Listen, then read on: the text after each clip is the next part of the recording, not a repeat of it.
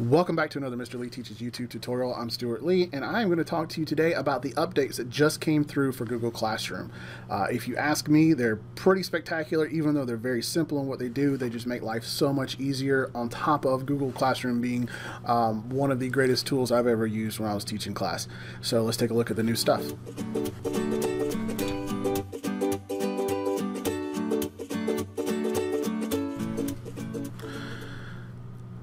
So we'll go to my Google Classroom just by going to classroom.google.com as usual. And if you have not ever used Google Classroom before, or you want a little quick how to get using Google Classroom in 10 minutes or less, just check right up there. And I'm going to put a link to my other video, and check that one out, and then feel free to come back to this one. So I'm going to pull up my new Google Classroom. This is my test class. This is where I do all my testing out and training and all that kind of stuff. So I've got some students and some classwork in here, and so the stream looks a little different. It's a little more modernized, modular, but they did put the class code up here where it's much easier to see the class code. And so with a click of the button now, I can pull up the class code and have students join if I'm doing this at a meeting or a conference, or my district may not sync students to my Google Classroom, which if you don't have students syncing to your Google Classroom, just talk to your IT department. It's super simple to set that up, and then they can just go from whatever student information system that you have, that you use with your district, and then it'll just automatically sync into your Google Classroom and organize and update nightly and all that kind of great, fantastic stuff. And it's all free. But just talk to them if you're not doing that already. But you can get to your class code much easier now. You can still select your theme and upload videos and stuff like that. The classwork looks similar. It's just a little more modular. But now we can click and drag.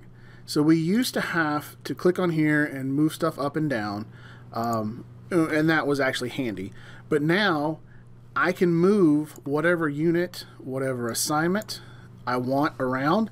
If I want this one, and this assignment down here, I can organize it simply by clicking and dragging, which is fantastic. And so now whenever I create something new in Google Classroom, and we'll make that an assignment just for example, it posts to the top instead of posting to the bottom. And then once it's posted to the top, then I can click and drag it into the unit that I want, or if I have a test category, which I do, I can pull it down here. It's just a click and drag interface. It's so much nicer to use it this way. On my people tab, that's again a little more modular looking, but everything's basically the same. And we have a grades tab now, where we can go and look at our grade book just like a grade book would look. And we can still go in and take a look at submissions. So just like before, now nobody turned anything here, but you'd have your file here, your document, your slides, your whatever, and you could grade it and put the grade in and add comments, and then we could return it, and that would also post the comments, and you can have your comment bank. All of this is part of the new Google Classroom, but I'm just showing you real quick here. And then, once we're done, we can go back after I return, and we'll refresh this page. And now we have our grade in there. And if we wanted to go in and make an adjustment, we still could.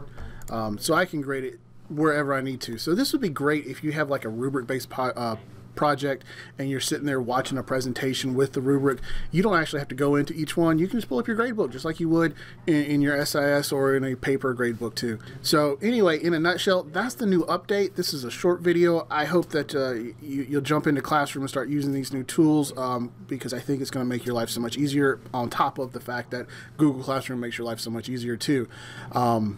Thanks for watching my videos. Don't forget to subscribe. Give me a thumbs up if you like my content. And I still try to put out these videos at least once a week, if not twice a week. So I appreciate you watching.